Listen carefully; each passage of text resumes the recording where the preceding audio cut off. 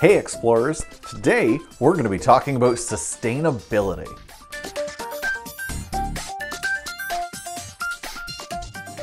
What exactly is sustainability? Simply put, sustainability is small changes we can make to help look after our planet. Making these changes helps protect animals, plants, and even our environment's natural resources. With planet Earth being home to more than 7 billion people, there are a lot of the Earth's resources being used every day. Sustainability gives us a way to protect and conserve the environment. But what are some changes you can make to your life, Walter? There are the 3 R's, reduce, reuse, and recycle. Or you can bike or walk instead of taking a car. You can also use renewable energy sources like wind or solar power. There are many things we can do every day to help sustain our planet, including reduce harmful methane gases in our environment.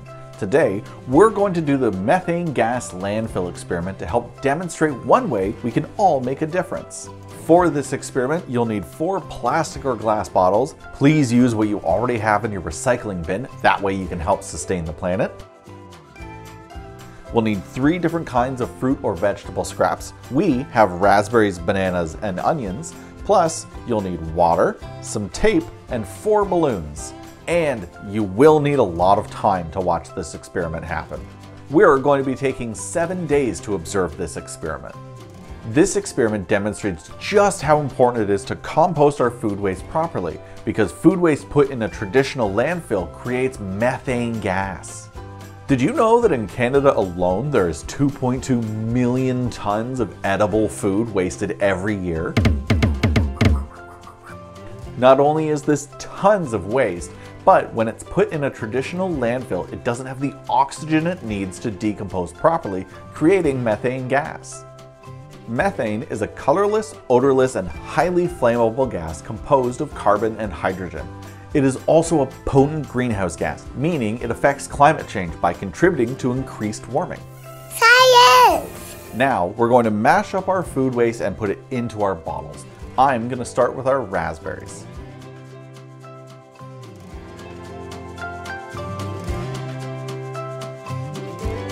Next, we're going to cover our fruit in water. This is going to recreate the lack of oxygen, which is going to mimic the effects of a traditional landfill.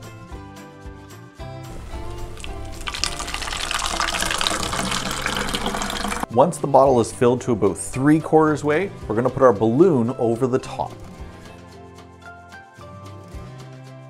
Next, I'm going to repeat this process with my bananas and onions, as well as do a 4th bottle with just water in it.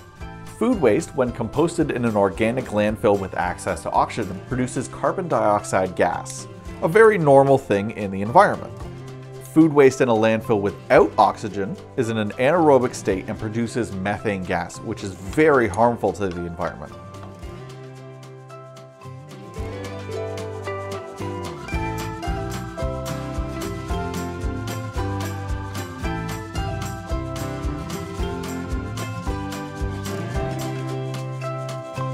Lastly, I'm going to tape around the top of our bottle with the balloon so that none of our gas escapes.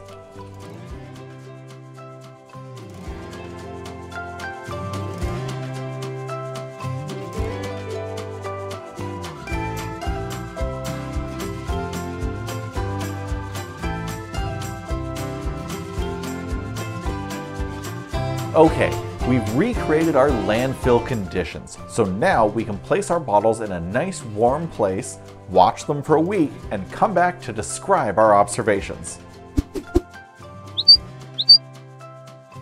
Okay explorers, we've had the week to watch our balloons fill with methane gas.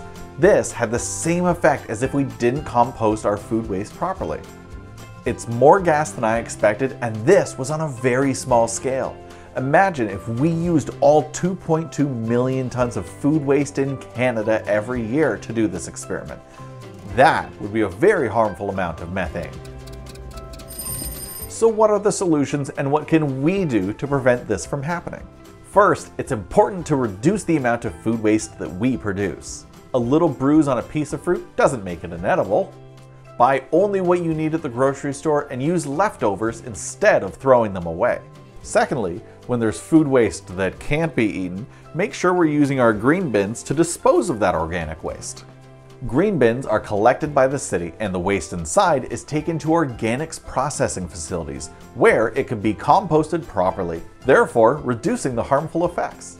So there you have it, explorers, ways we can live in harmony with our planet and learn how to protect it. For more information about the world around us, you can subscribe to Clayton's Exploration Station on YouTube and social media, or check out our website at explorationstation.net.